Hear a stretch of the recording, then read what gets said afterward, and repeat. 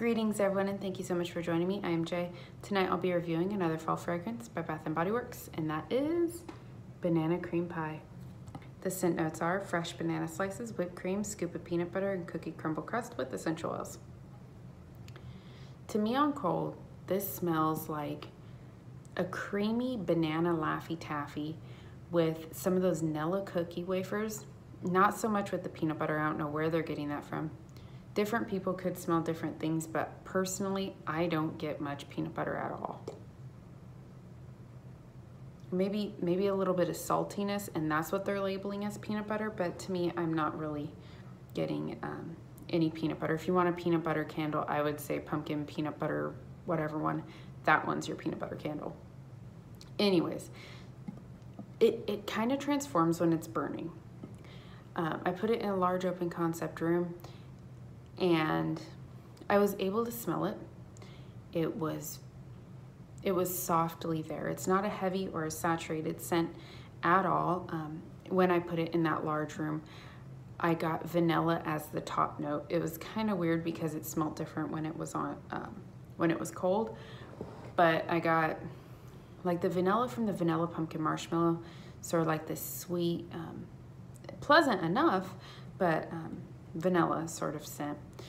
But when I put it in a smaller room, the scent notes kind of changed a little bit. I got a little bit more of the banana and a little bit more of the Nilla wafer, but I still did get vanilla. It's a pretty good fragrance. I like it enough, but if you choose not to get it, to me, you're not missing out on much, because there's plenty of other fragrances this fall that are more exciting than Banana Cream Pie.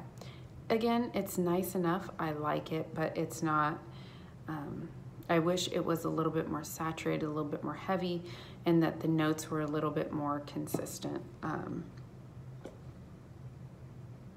Honestly, I wish they'd bring back banana, what was it, banana nut muffin, banana pumpkin muffin, something like that. Anyways, that one, now that one, if you run across it, get it, scoop it up, it's amazing.